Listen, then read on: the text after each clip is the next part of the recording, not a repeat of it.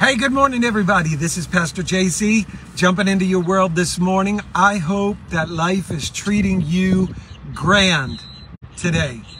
I hope that you are living your fullest, best existence on this planet today.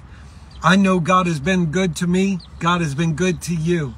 And as I was thinking about everything that the Lord did yesterday, sometimes I am simply just amazed at how incredible our God is. We had a fantastic church service at Crossroads yesterday. From the very beginning, from the get-go, from the call to worship to the final amen, everything was absolutely just drenched in the anointing and the Spirit of God. And I'm so thankful for His presence there. And we had several new folks with us. And if they happen to be watching this video, thank you for being with us. Thank you for coming and worshiping with us. If there's anything our church can do for you, you let us know. We're here. We want to serve you. We want to love you. We want to bless you.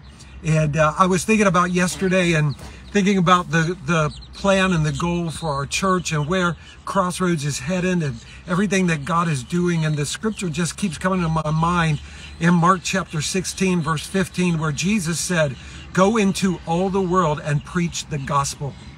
Go, go, go. See, a lot of times it's not about coming into the four walls of the church. It's about getting out into the world and being the church. God has a plan. God has a purpose for the body of Christ in this world today. And it's time for the body of Christ to rise up into that calling and to begin functioning in that anointing and watching as God sets people free.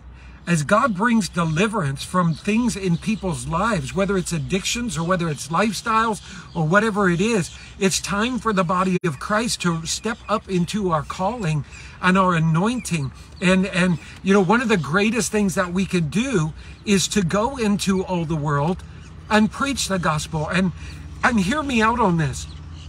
Sometimes preaching the gospel looks like God opening a door and you speaking to someone and telling them the gospel of Jesus Christ or sharing your testimony of what Christ has done in your life. At other times, going into all the world and preaching the gospel might be that somebody knows that you're a Christian and they simply come up to you and ask you to pray for them or pray for a prayer request. And in that moment, you stop, you take their hands and you pray in that moment for the need in their life.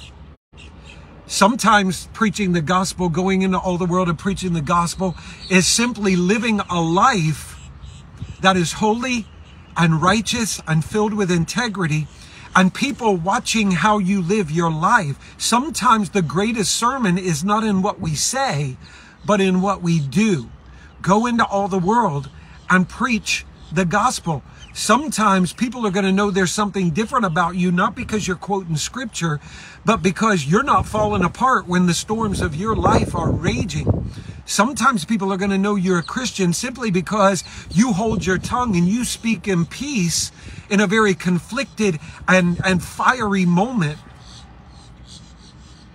Sometimes people are going to know and hear the sermon of your life simply because they've watched as life has tried to break you and you have moved in the power and the strength of the Holy Spirit. You see, going into all the world and preaching the gospel can take different facets of our lives. And I just want to encourage you today, go into your world. Whether you're going to work today, whether you're on the job, whether you're going to be shopping in the store for groceries, whether you're going to the dry cleaners, wherever you may go and preach the gospel by what you say and how you live.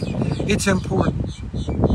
Because when we go in the power and the anointing of the Holy Spirit, as I told the church yesterday, with every step that we take on this earth, we shake the powers of hell because of the anointing of God that's on our lives. So today I want to encourage you. Go into your world. Effect change in your world by the way you live your life and by the things you say and by the things you do. Church, we've got to be the church in the world today.